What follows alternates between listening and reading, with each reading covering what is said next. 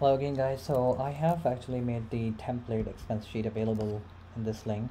So you copy this and paste it on your browser.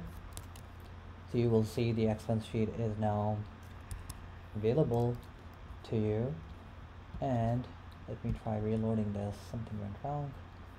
Okay, so you can see there are a couple of people can see this, including me, can see this expense sheet. What you can do is, first of all, you need to make a copy of it and give it a name. Let's say template or my own expense sheet,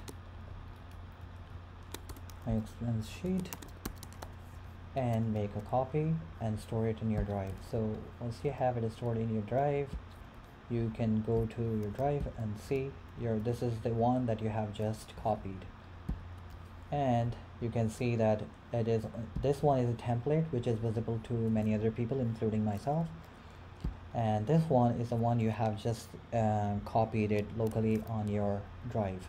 And you can see the permissions here, that it is only visible to the person, it will only be visible to you. This is my another email account for my the tool that I have developed with the name DivaSim. Anyway, so it is restricted, nobody has an access to this one, so you can make sure that it is only available to you. So next thing is, this is the expense sheet, the web interface. You can click on this. Sorry, it opens in another browser. So if you copy and just click it here, and there is, so because it's a web browser, you can use it from your computer, and you can also use it from your phone.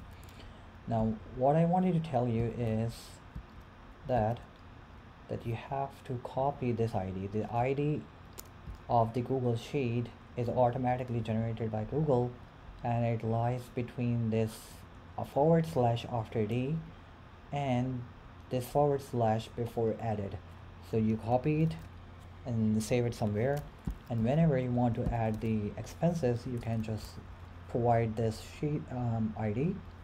You can select the type of expense you want to make, and let's say this is again Stop and Shop or whatever, and then click on the add expense, and it should go into this sheet, and you can see here it is already added into your expense sheet. And since it is protected, only you have an access to this. So I also have the code available, which is present under apps script.